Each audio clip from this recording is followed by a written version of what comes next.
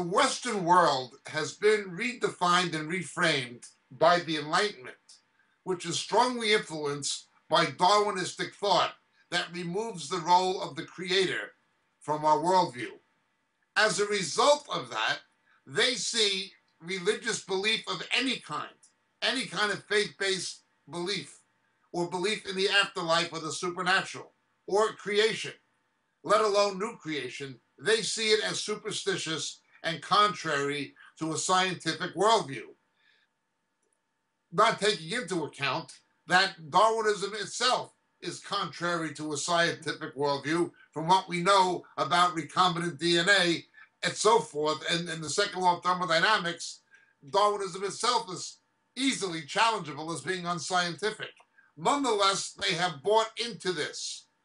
You'll find something curiously, for instance, in Great Britain, most of the Christian unions at university, the student members of the Christian unions tend to be science, mathematics, and engineering students.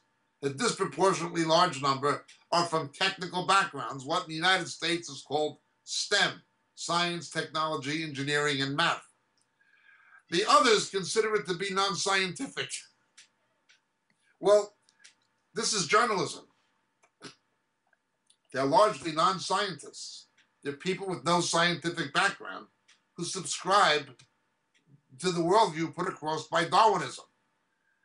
Darwinism itself is in turmoil in the scientific community because information science tells us that information, highly coded information, does not come from a vacuum. But people who are non-scientists are unaware of this, and they're unaware of the political battle within the realm of the scientific community itself. So they're entirely prejudiced by this Darwinistically influenced worldview of a post-Judeo-Christian society. Now, as for the idea of religion and teaching moral values, again, the gospel of Jesus is different than any religion. Judaism was the only religion that God ordained.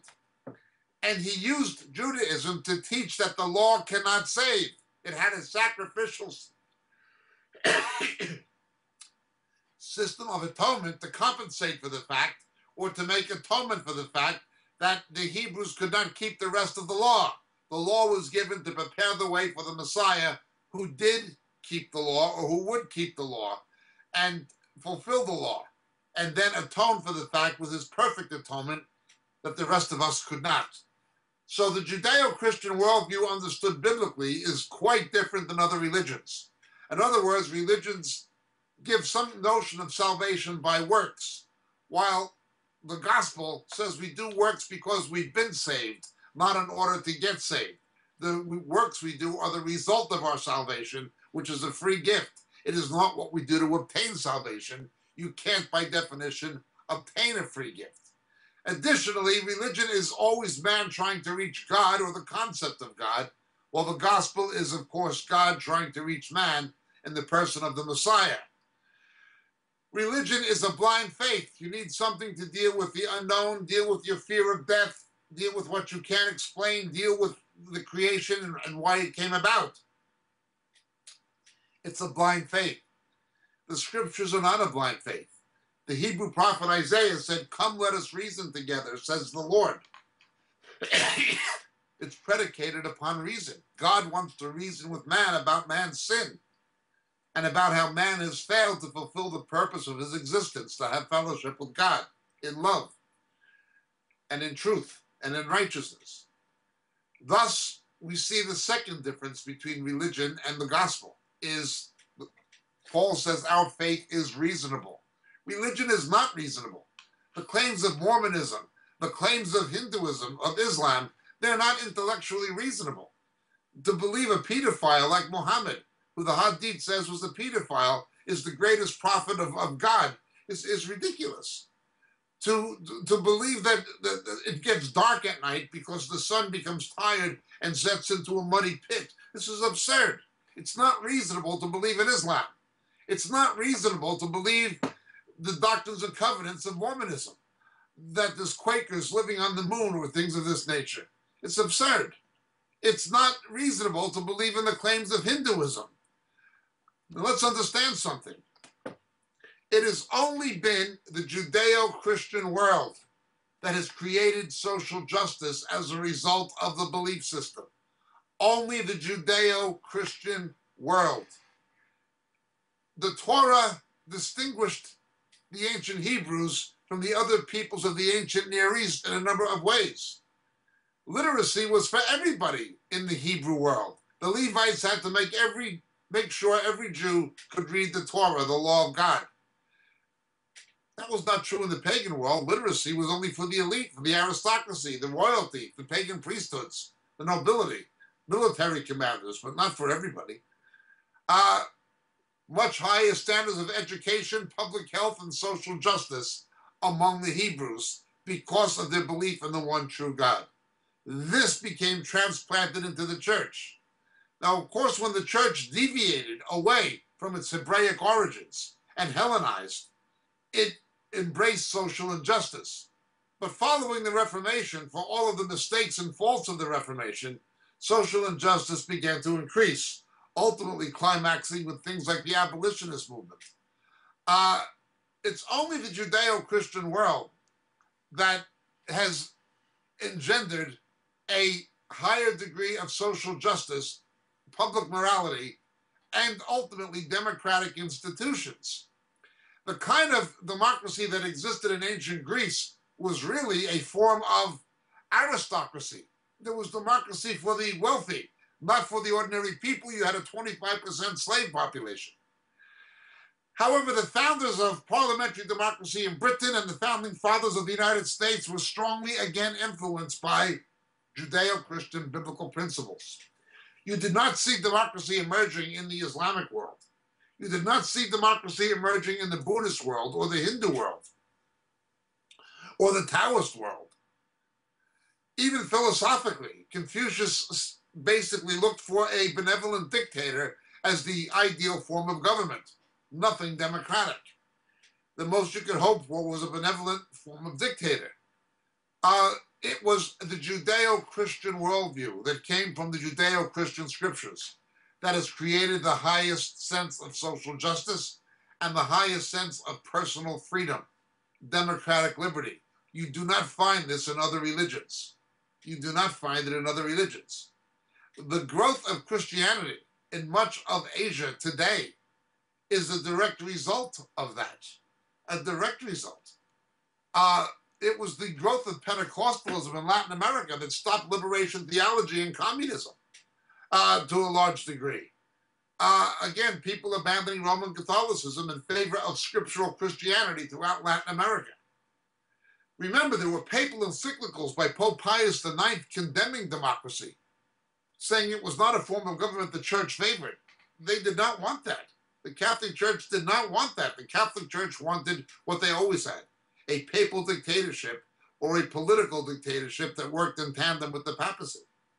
No, it is only scriptural Christianity. That is the Judeo-Christian worldview, fundamentally predicated on scriptural principles that gave rise to democratic institutions and high standards of social justice, where you had the notion of equality under the law. But once you turn your back on these presuppositional beliefs of the framers of the Constitution, the founders of parliamentary democracy, etc., for all of their own mistakes and failures, granted, democracy is going to decrease, and it's happening. You've got crooked politicians ruling by fiat, by executive orders. Congress isn't making law. Crooked politicians are just inventing the laws as they go along, inventing treaties. We've seen this with the present administration in Washington, Obama, unfortunately. An attack on democracy, an attack on the Constitution. Well, why would he do that? Because he's anti-Judeo-Christian. He panders to Islam left and right, but is trying to force the homosexual agenda on Jews and Christians. His war against conservative evangelical chaplains in the military, he's anti-Christian in any biblical sense of the word. Now, if you're a liberation theologian and you're somebody who perverts some version of Protestantism into a political agenda, like Al Sharpton or Jesse Jackson, and you simply use religion as, or misuse religion as a propaganda tool, that's fine with them. But it's not fine if you uphold the actual biblical principles. Having said that, as we pointed out in previous broadcasts, the same was true on the right. Some of the actions of the late Jerry Falwell and others are indefensible, what they've done. Embracing an antichrist like Sun Myung Moon, calling him an unsung hero simply because they agreed with his politics and taking money from him. This is unfortunate. We've talked about this before. This relates to something called the leaven of Herod, which we're going to be doing a teaching on in the near future. Nonetheless, let's understand this further. The freedom and the higher standards of social justice and democratic institutions you see in the Western world are directly influenced by a Judeo-Christian worldview deriving from Scripture. There have been perversions of it, such as Calvinism, which supported the institution of slavery in many cases, and of course of Roman Catholicism, Eastern Orthodoxy, etc. Perversions of it. But pure biblical faith has done more to engender and foment the development of higher standards of social justice and personal freedom and democratic liberty, ultimately, than any other religion. You do not find that kind of a history in Islam, Buddhism, or Hinduism. Neither do you find it in atheism or the non-theism of progressivists. When you look at people who did not have a scriptural worldview, who rejected the place of God and faith in God completely, what you wound up with was a Stalin or a Mao. You wound up with someone who was no better and little different than what Hitler did. Purveyors of genocide, as Stalin was, as Mao was. Mao killed 40 million people. Stalin killed 50 million people in the name of atheism. One of the lies of the progressivist idiocracy is more people are killed in the name of religion than anything else. No. More people have been killed in the name of non-belief, of atheism, than anything else. Stalin and Mao killed far more people. Add to this Kim Il-sung. Add to this Nicolae Ceausescu. Add to this one communist dictator after another. More people have been killed in the name of atheism than in the name of theism. Such is it. But do not expect the liberal idiocracy to get this. They're too ignorant, they're too arrogant, and they are spiritually blinded. My name is Jacob Prasch. Thank you for your question. God bless. Blessings, dear friends. Greetings in Jesus. This is your friend Jacob Prasch speaking to you at the moment from the UK. You know, so many of the questions we get in our Roku broadcasts and on our Vimeo clips and on YouTube deal with subjects that we deal with much more extensively in our books. We can't, for the sake of brevity, go into the kind of depth in a TV broadcast we can actually go into in a book. But so many of the questions come from material that are expounded in the books on a much more broader scale that it's almost frustrating sometimes that we can't spend hours and hours answering the questions that are given to us.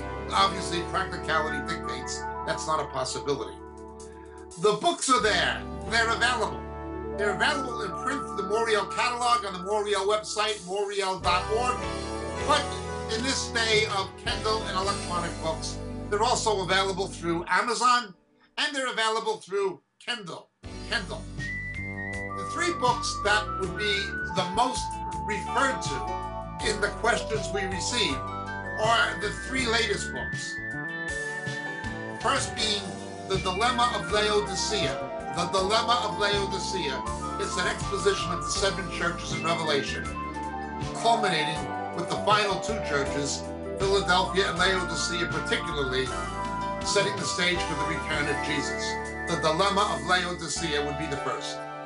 The second would be Shadows of the Beast. Shadows of the Beast. How the coming Antichrist, how his identity will be revealed to the faithful church. The rapture will not happen. will not happen, absolutely not happen, until the faithful church knows who the ultimate beast of Revelation is. That is the Antichrist and also the false prophet. How the identity of the coming Antichrist will be revealed to the faithful church. Shadows of the Beast, the second book. And the final and latest one, Harpazo, what the scripture actually teaches about the rapture, the snatching away, which takes place between the 6th and 7th seals in the book of Revelation. So these 3 books, Gem of Laodicea, Shadows of the Beast, and Harpazo, all available in the Moriel catalog, all available through Amazon, and all easily available electronically by Kindle. Thank you so much, dear friends. God bless, and Jesus be with you.